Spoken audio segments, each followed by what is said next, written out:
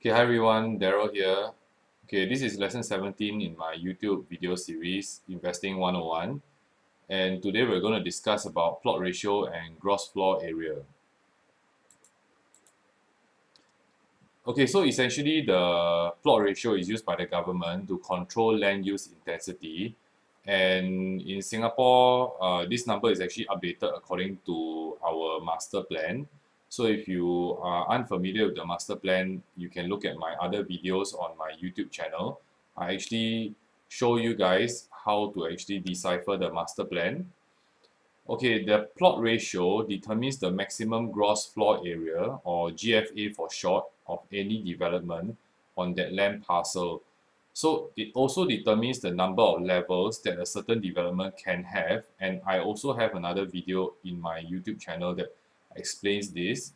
Okay, so uh, the government actually uses the gross floor area, or GFA, to regulate the land use intensity in a certain area.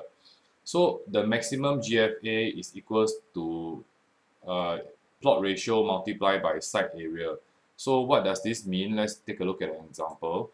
So for example, if a certain plot of land has a plot ratio in the master plan that shows up as 3.5, and let's say the land area is 30,000 square meters, then the maximum GFA that can be built is 30,000 times 3.5, which is 105,000 square meters.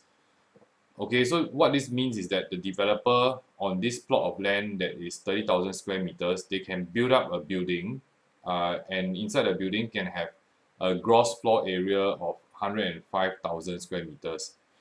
Okay, so this is actually useful when spotting properties with en bloc potential in some cases. So if let's say the Singapore government or the Urban Redevelopment Authority revises the plot ratio in the later master plans, then a certain development can actually have more gross floor area built in on that same plot of land. So therefore, developers may come in, and this is one of the factors that they see whether the land is underutilized before deciding whether to try to make an offer on a certain development to purchase all the units in an en bloc purchase. Okay, so that's all for this lesson. See you at the next video.